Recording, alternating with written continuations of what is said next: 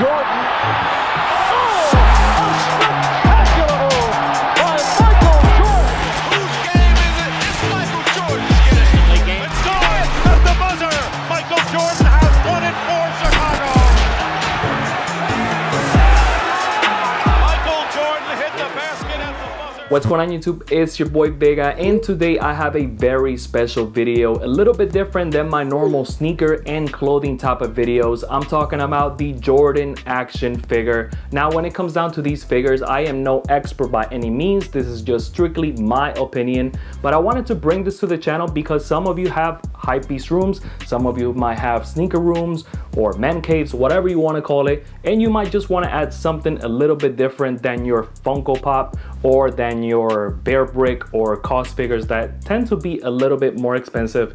The price on this is kind of like in the halfway point, and I feel that is a very good addition to any kind of Hypebeast room. And most of you are sneakerheads and most of you like Jordans, so I figured let me just go ahead and bring this to my channel and give you an overall look, give you the details, and talk about this product. And if you like it, then you can go ahead and cop. But hey man, if you haven't done it by now, go ahead and subscribe, smash the like button, it really does mean a lot, and also hit that bell. That way you get notified every single time I drop a video. But with that being said, let's go. All right guys, let's get right into it. So I have the box right here with all the accessories and all that good stuff, freshly out of the delivery truck. Shout outs to UPS shout outs to FedEx for sending me this. And I wanted to go ahead and tell you this: if you do not like the Jordan action figure but like the concept of having something like this, they have like a LeBron, they have like Mike Tyson, Michael Jackson, Marvel, DC figures. Again, this is not necessarily a toy. I mean, the box actually says it's not a toy, although it looks like a toy, but the box says it's not a toy. But let's go ahead and talk about it right now. And I have the box right here, and in the box, it tells you all of the accessories that it comes with. It comes with a basketball, it comes with 3 sneakers, the Jordan 1 Chicago, the Jordan 6 Infrared, the Jordan 11 Concord. It actually has 2 heads as well, one head which is his normal type of stance, and then a action head as they call it. But in my opinion, I wish they would have had the tongue out, the iconic tongue out. I think it would have been better. However, I think that they don't necessarily want to put the tongue out because there's a lot of perverts out there, and I'm pretty sure that they'll put Jordan with the tongue out doing something else. Stop it. Get some help. So this is the box right here. I'm gonna start unboxing it. Like I said, it's freshly out of the delivery truck. My handy dandy knife right here, doing me the favors. And as soon as you open it, you have the figure right here.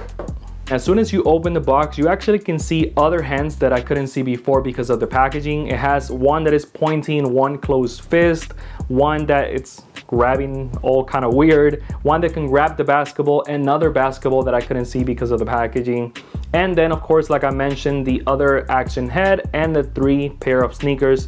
Now, I really wish that it would have brought that tongue out, but we're not gonna see that because of you perverts, so thanks a lot. Either way, man, I wanted to go ahead and talk about the uniform as well, because this is not going to be a Mitchell & Ness uniform. We all know that this is very small. However, it is very detailed as well, especially being this small.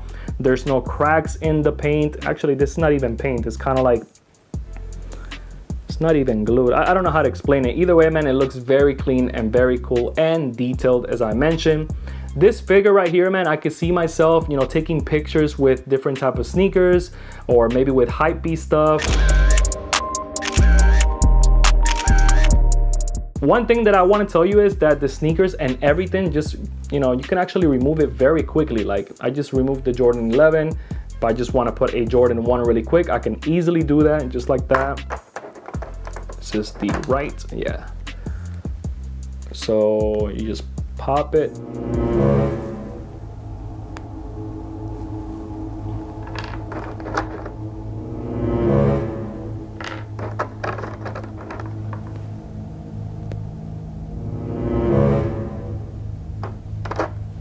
Give me 1 second.